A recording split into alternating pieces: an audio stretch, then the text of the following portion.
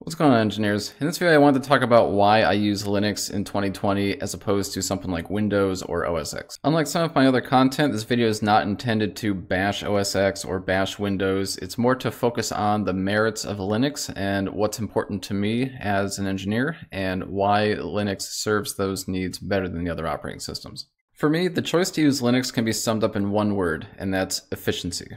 When I'm at my workstation, it's usually because I'm doing something business related, and that could be YouTube, that could be client projects, or personal projects. But what all three have in common is that I want to do them in a very efficient manner. This means having the right tools, having the right environment, and having everything run really fast and be really stable. There's 4 topics that I want to touch on that fall under efficiency, and it's this idea of great resource management, software, a batteries included kind of environment, and then a unified environment. And I'm going to talk about each of those in depth.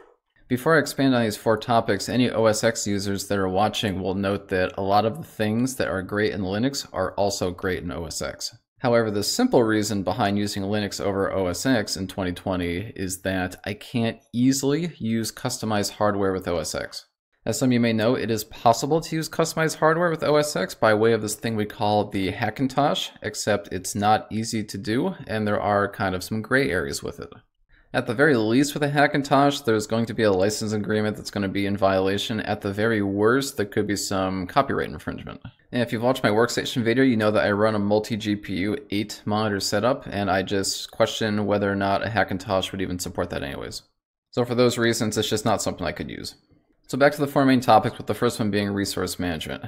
With Linux, the resource management is top tier. And when I say resource management, I'm talking about its CPU usage, I'm talking about its memory usage. I'm also talking about things like background processes that could bog down a machine. Of course, the Linux kernel itself is very efficient, but once you tack on a desktop environment on top of it, that's when you can start adding a little bit of resource-hungry processes. To combat this, you have your choice of any desktop environment that you want. I particularly use XFCE because it's very, very lightweight.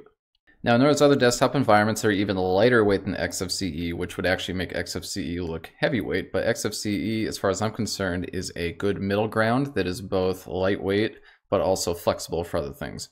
But base XFCE isn't even enough for me. I go one step further. I disable all transparency, I disable all effects and animations, and I just get rid of all the frills, and I just have just a bare bones desktop environment. And here again, I do all this to serve one primary purpose: maximum performance, maximum efficiency.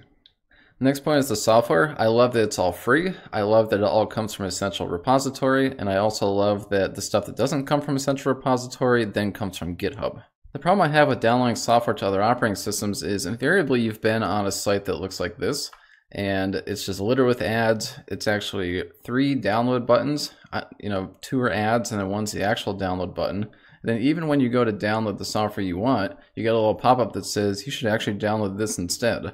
And now you're downloading something that you didn't even want in the first place. So it's just kind of a poor experience. I don't like that this is the way it is, and this is not the way it is on Linux. I also like the software that I get from the central repository updates automatically. That just makes it, here again, it makes it efficient. The next topic is the batteries included aspect of Linux, and that is everything you need is already there. And additionally, there's no cost for extra features. Just a point of frustration that I dealt with several months back is I was working on a Docker project, and I did it all on Linux, and I wanted to make sure that somebody could run it on Windows. So I took a laptop that I had that was dual booting, both Windows 10 and Linux, and I loaded up into Windows 10, and I went to download Docker, got that installed, but when I went to run it, it said, sorry, you can't run it because you don't have Hyper-V on your system.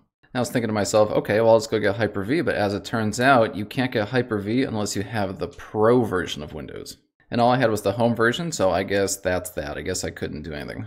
And what was awful about that situation is I actually never even tested on Windows because I didn't have a Windows 10 Pro anywhere.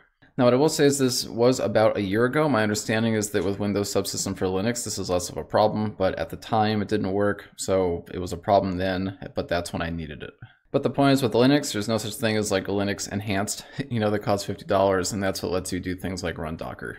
And here again, efficiency. Not only did I waste a lot of time getting things set up on Windows, but I wasted all that time only to find out that I couldn't actually do what I needed to do.